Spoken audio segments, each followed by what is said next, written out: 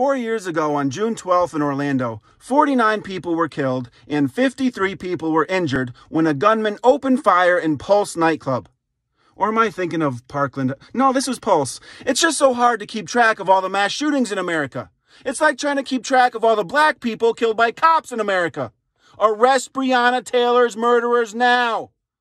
Pulse was the deadliest mass shooting by a single gunman in American history, right up until the very next year when Vegas happened. Pulse was also the deadliest incident in the long history of violence against the LGBT community in America.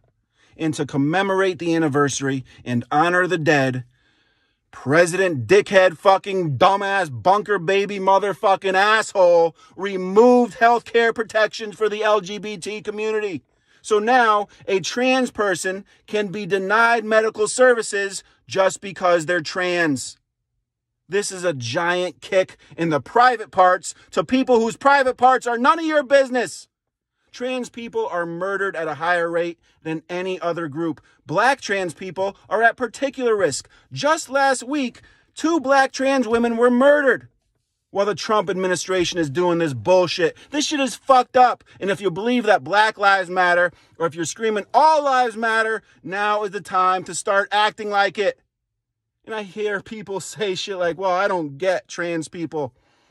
All I can say to that is do some fucking research. This shit ain't new. Better yet, just talk to a trans person. It's not that hard.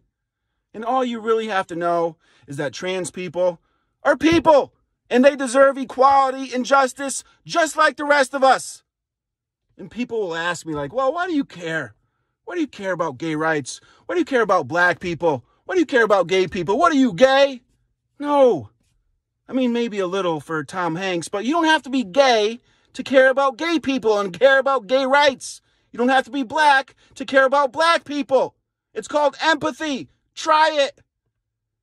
And all you have to do is not be a dick or a cunt, whichever. None of my business.